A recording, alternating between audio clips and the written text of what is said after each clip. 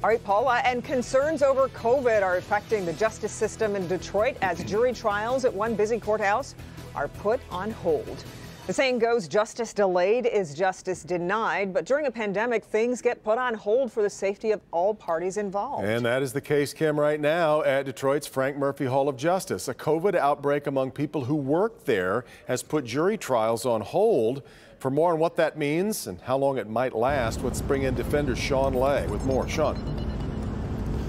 Attorneys also telling us it all started here at 36th District Court, and attorneys we're talking to are absolutely furious, wanting to know how a Wayne County assistant prosecutor went through COVID screening here, but was still COVID positive. They say not enough is being done to alert people about possible exposure. You mentioned Frank Murphy Hall of Justice. All of a sudden and suddenly, jury trials there have stopped.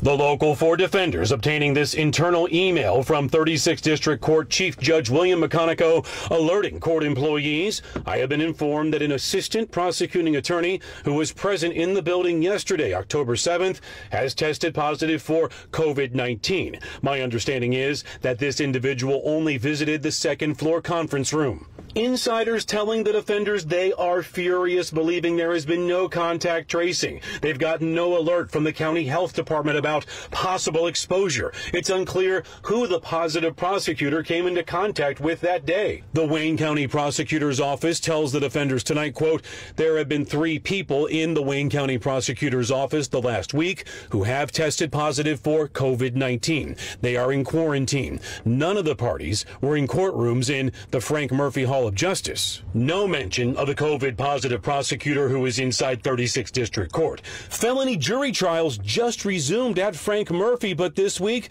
mass circuit court confusion. One attorney writing the presiding judge about trials suddenly being put on hold. I understand jury trials have been suspended for the time being. At least that's the talk around Frank Murphy Hall of Justice. The presiding judge responding, yes, jury trials have been halted due to an increase in COVID cases and positive case in the Wayne County Prosecutor's Office. The first felony case to be put on hold, Trayvon Pearson charged with attempted murder, accused of shooting a man back in April. With a $200,000 bond, Pearson doesn't have that money and has to wait inside the Wayne County Jail. And jury trials were about to resume at 36th District Court, but Judge Kenneth King says with COVID numbers on the rise, those trials will remain on hold. Did that decision have anything to do with what's happening at Frank Murphy? If those numbers are going up, then we have to take necessary precautions as well.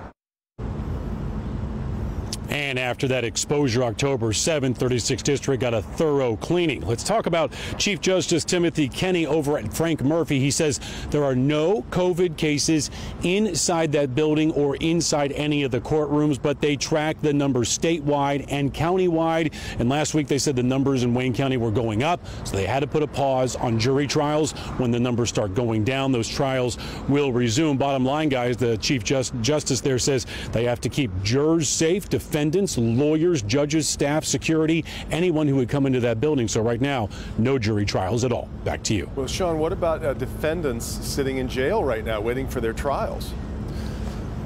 What about their rights to a speedy trial? So that's the tough part here. So a number of judges, prosecutors, the sheriff, they get together weekly and they go case by case on who could be released while they're waiting for trial.